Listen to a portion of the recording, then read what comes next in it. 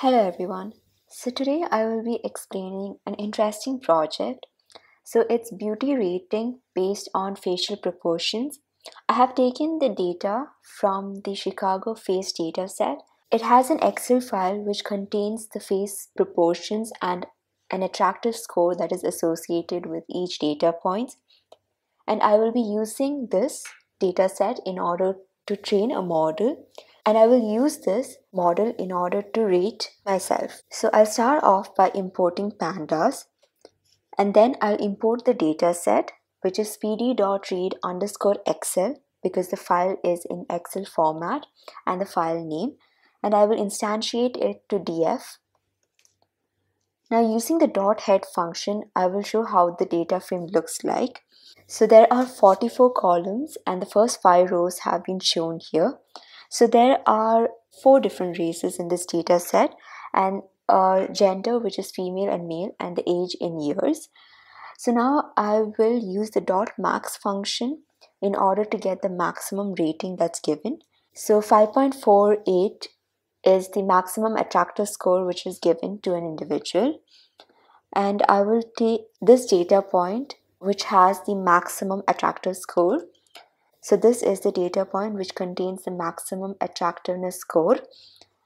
Now I will convert the age column into int data type, because as we can see here, the age is in float format. By using .astype, I will be typecasting the data type from float to int. Now I will visualize the data frame once again using .head. So the age column has been converted to int data type.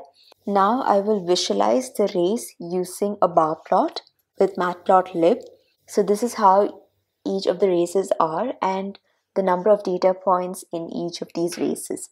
I will do the same thing for gender.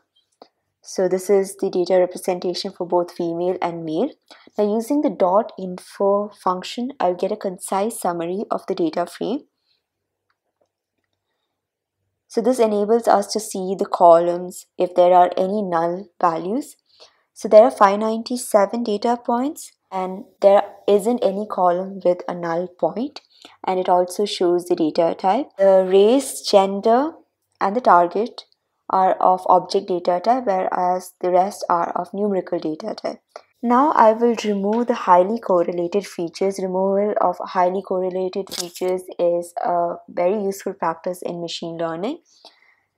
So I will plot a heat map using Seaborn, and I will also show the Pearson's correlation value in order to find the most correlated features and will remove them.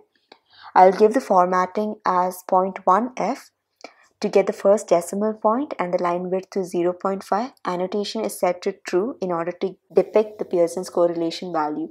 So this is how the data looks like in the form of a heat map. So we can see that there are various highly correlated values, and I will take a summary of them. So by looking at this heat map, I will find the highly correlated features and I will remove them. I will remove those columns. So I will create a list with all the columns that I wish to remove. So this is the list. Now I will create the data frame with those dropped columns. Axis is equal to 1 represents the columns. Now I will create a heat map once again with the same data frame in order to see if I have missed out any data points which are highly correlated. So we can see that I haven't missed out any highly correlated features. I'll get a concise summary once again using the .info. So initially there were 44 columns and now it has reduced to 28. Now I will convert the columns which have a data type as object, and I will do this by one-hot encoding. So .get_dummies is a function that is used to convert categorical variables into numerical data type. It contains 2 arguments. First one will contain the data frame and the second will contain a list of the columns which we wish to convert. So this is how it looks like. We can see that there are new columns that are created. For race, there are 4 columns, and for gender, there are 2 columns. So one indicates that the particular column is active and rest of them would be given 0. Now I will proceed with splitting the data and training the model.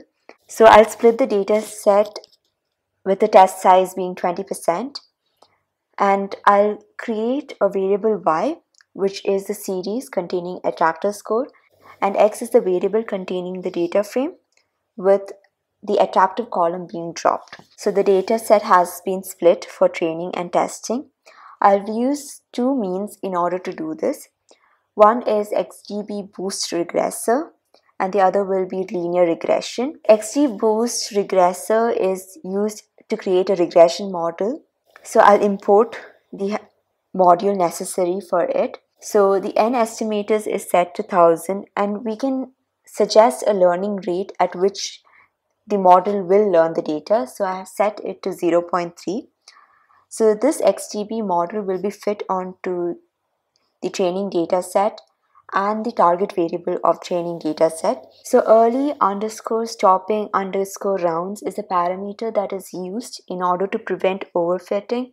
Overfitting occurs when the model has learned the data and it predicts well with that particular data, but when it is used with a data set that it has never come across, it wouldn't perform well.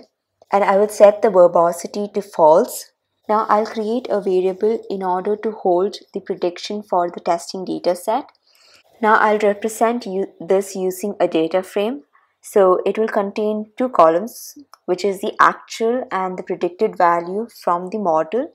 And it also contains the absolute difference between the two data points. I'll also mark the maximum and the minimum difference that occurs with XGBoost. So the minimum difference is 0.002 and the maximum difference is 1.8. I'll also find the mean absolute error and the root mean squared error in order to find the accuracy of it. So we can see that it is a small value, so it has been trained well. I'll also use linear regression, and this model will be used to predict the testing data set. Similar to XGBoost, I will create a data frame with the actual and the predicted columns with also the absolute difference between the predicted and the actual values.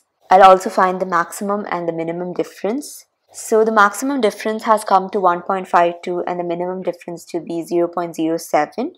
Now I'll also find the mean absolute error and the RMSE score, which is the root mean square error for the linear regressor.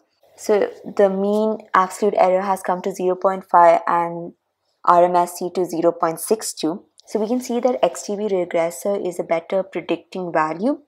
So I will use this model and I will enter the phase proportions in order to rate myself.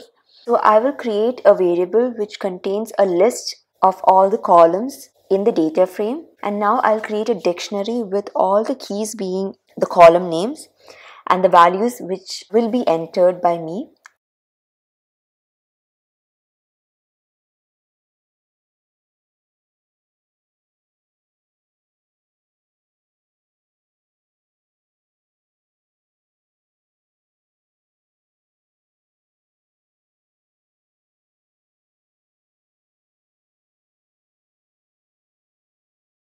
So I have entered the values and a dictionary has been created. So this is the dictionary that has been created, and I'll create a data frame with this dictionary. So this contains the phase proportions and I'll predict a final score using XGB regressor. So I've got a score of 3.12 and similarly this model can be used to predict the beauty based on our phase proportions.